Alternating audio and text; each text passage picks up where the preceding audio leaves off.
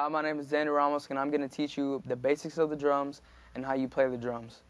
First off, we're going to start off with the chair and how you sit. You don't want to sit too high or too low, because then you'll work your top of your leg muscles. You don't want that to happen. Next thing is where your feet are on the pedals. You don't want to be too far up or you want to be too far back, because it doesn't play right. If you're playing on your kick and you go up too high, everything gets scrunched up and you don't get good hits on the kick. And if you go too low, you don't get good hits and enough hits. You don't get quick rebound hits. You want to have it right in the middle on your balls of your feet. Don't go too high or too low.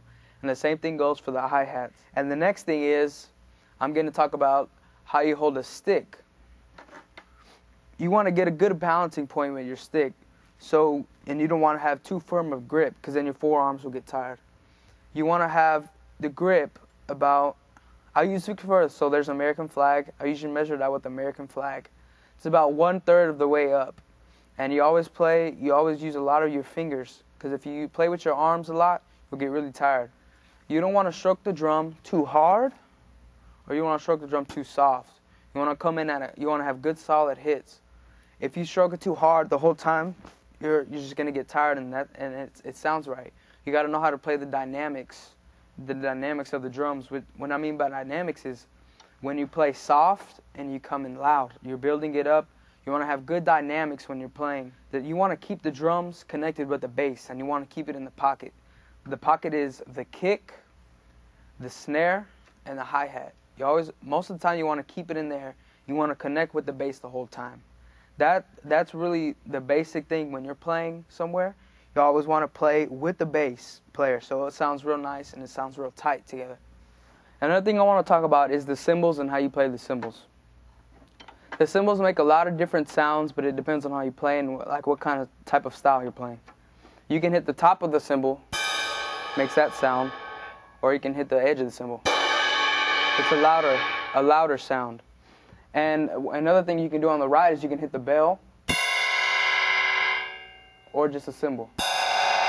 And it makes two different types of sounds. But you never want to hit your cymbal straight on the edge, because it'll mess up your cymbals and your sticks. So you never want to mess up those. The next thing is, I'm going to talk about independence. And independence means with your hands and feet are playing separate things at one time. I struggled with that a lot, and that's one of the main things that I had to learn as a drummer to become very good. And one of the things was I would play over here, but I would have to keep a beat with my hi-hats at the same time. And I kept practicing that, and I eventually got independence on my two separate feet and my hands. So now I'm getting better at that. There's still a lot of things I have to work at, that independence, but I'm getting better at that. And one of the things that goes along with playing the drums and how you play the drums is what kind of style you're playing. It could be jazz, gospel, rock, funk, anything that you're doing. You all apply the same basics of it, but it's a different way that you play it. The styles are a lot different. And the next thing I'm going to do is I'm going to show you a gospel song. I'm going to show you how you play gospel. Hope you enjoy.